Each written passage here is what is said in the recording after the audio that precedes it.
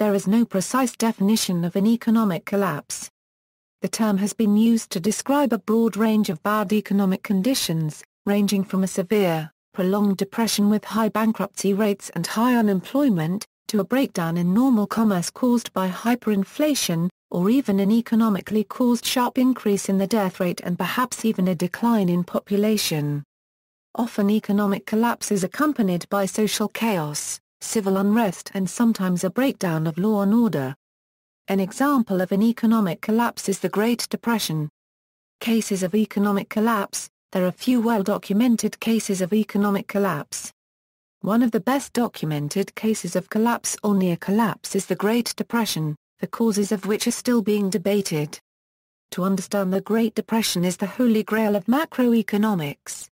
Ben Bernanke. Bernanke's comment addresses the difficulty of identifying specific causes when many factors may each have contributed to various extents.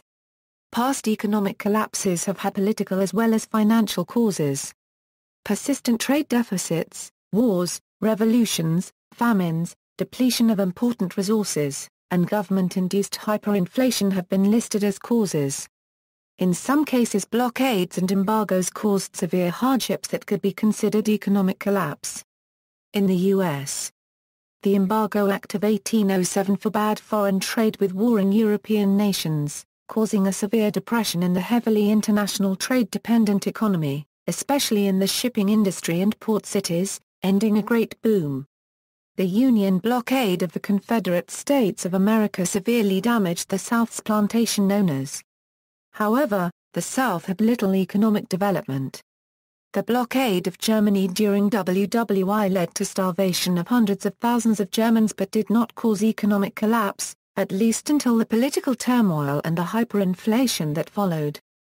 For both the Confederacy and Germany, the cost of the war was worse than the blockade.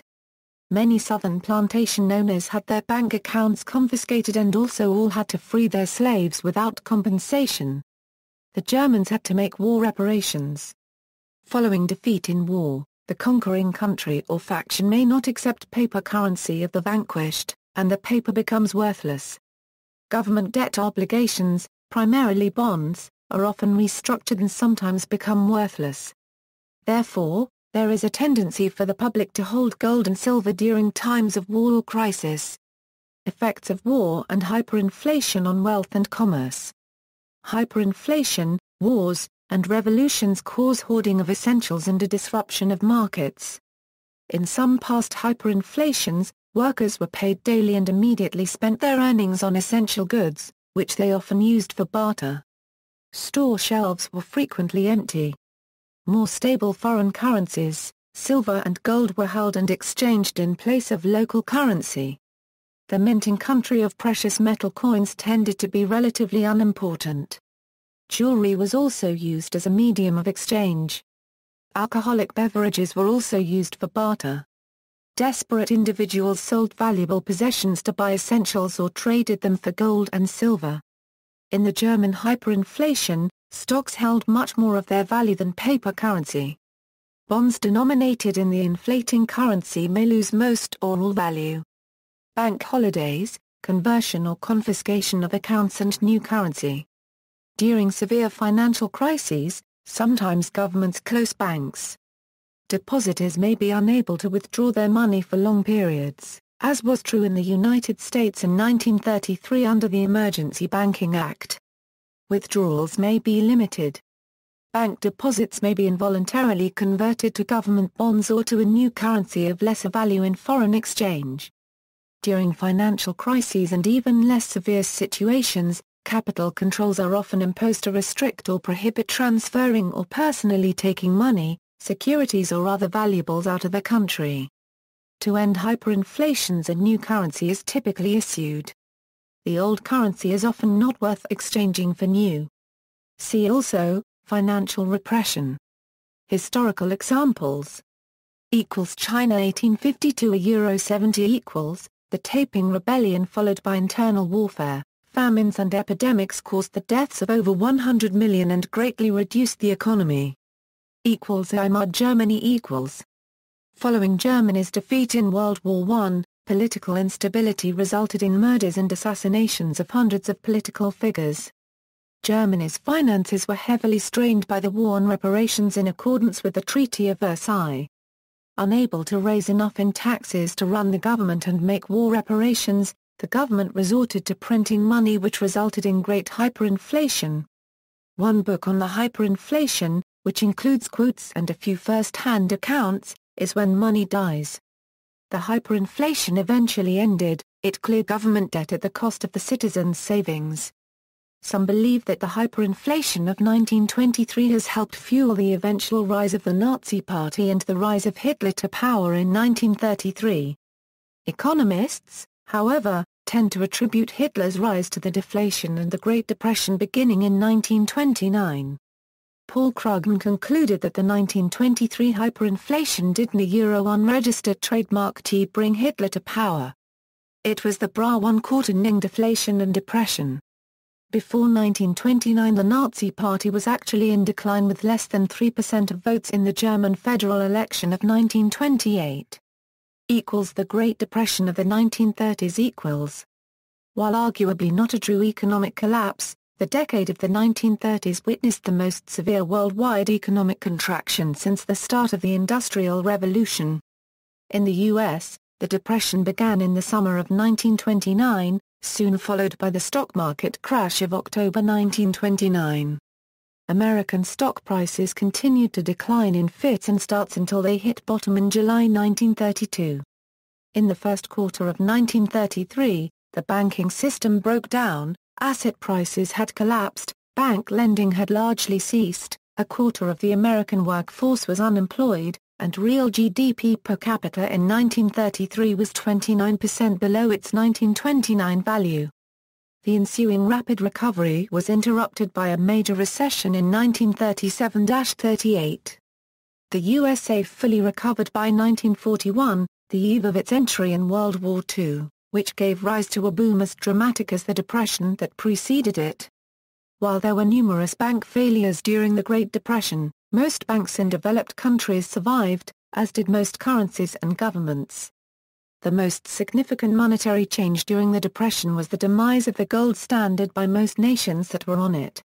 In the U.S., the dollar was redeemable in gold until 1933 when U.S. citizens were forced to turn over their gold for fiat currency and were forbidden to own monetary gold for the next 4 decades. Subsequently gold was revalued from $20.67 per ounce to $35 per ounce.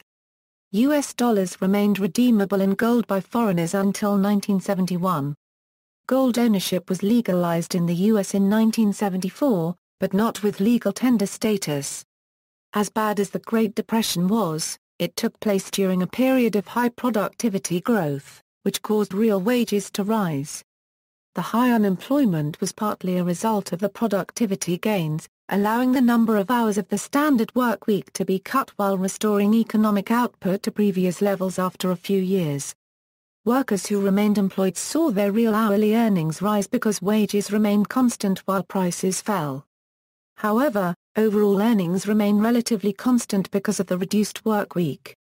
Converting the dollar to a fiat currency and devaluing against gold ensured the end of deflation and created inflation, which made the high debt accumulated during the 1920s boom easier to repay, although some of the debt was written off. Economic collapse of Soviet communism. During the 1980s, the Eastern Bloc, which relied on a stagnant form of planned economy, experienced a decade-long period of stagflation, and eventual collapse from which it did not recover, culminating with revolutions and the fall of communist regimes throughout Central and Eastern Europe and eventually in the Soviet Union. The process was accompanied by a gradual but important easing of restrictions on economic and political behavior in the late 1980s, including the satellite states. The collapse in the USSR was characterized by an increase in the death rate, especially by men over 50, with alcoholism a major cause. There was also an increase in violent crime and murder. The Russian population peaked in the 1990s and is lower today than 2 decades ago, as the demographics of Russia show. A first-hand account of conditions during the economic collapse was told by Dmitry Orlov, a former USSR citizen who became a U.S. citizen but returned to Russia for a time during the crisis. Russian financial crisis of 1998 . After more or less stabilizing after the disintegration of the USSR, a severe financial crisis took place in the Russian Federation in August 1998. It was caused by low oil prices and government expenditure cuts after the end of the Cold War. Other nations of the former Soviet Union also experienced economic collapse, although a number of crises also involved armed conflicts, like in the breakaway region Chechnya.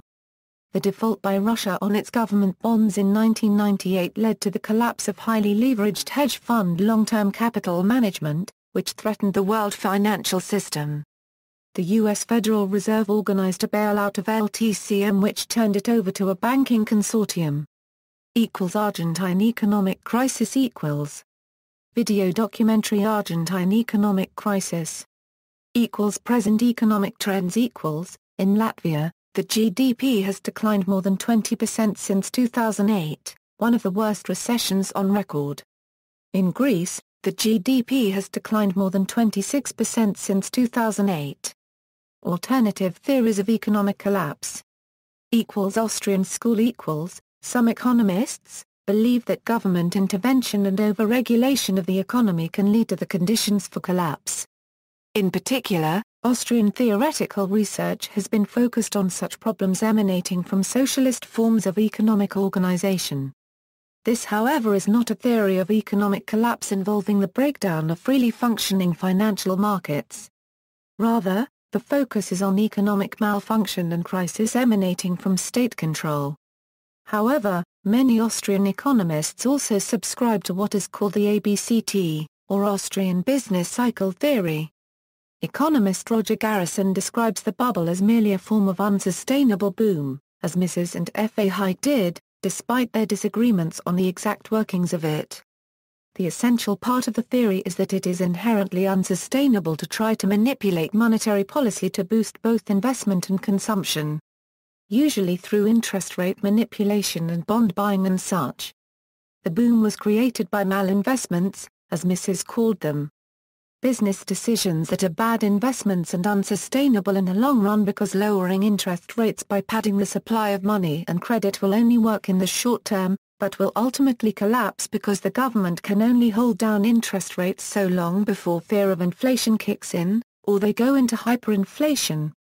Georgist explanation In The Science of Political Economy, published in 1905, Henry George argued that because land is a scarce resource, it is particularly subject to speculation.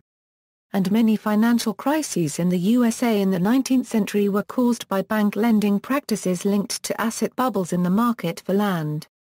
George suggested that speculative bubbles burst when the banks run out of money and can no longer lend for such speculative investments. Bank insolvencies would follow as the asset price drops and speculators are unable to repay loans.